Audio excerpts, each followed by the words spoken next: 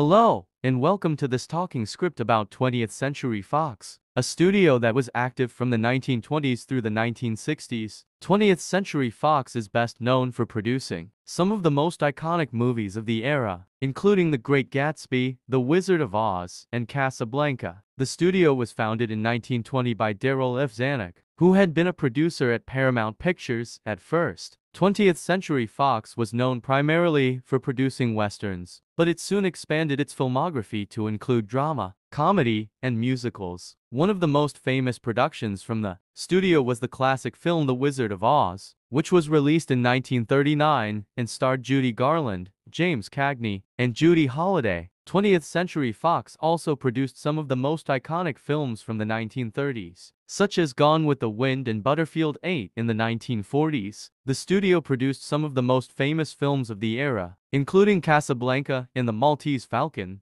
During the 1950s, 20th Century Fox continued to produce successful films, including The Graduate and Cleopatra. However, the studio struggled in the 1960s, and it was eventually sold to Disney in 1967. Today, many of the classic films from 20th Century Fox are still popular with audiences, and they continue to be celebrated on streaming platforms like Netflix and Hulu. Despite its short lifespan, 20th Century Fox produced some of the most enduring and influential films of the 20th century, and its legacy continues to be felt in the film industry to this day.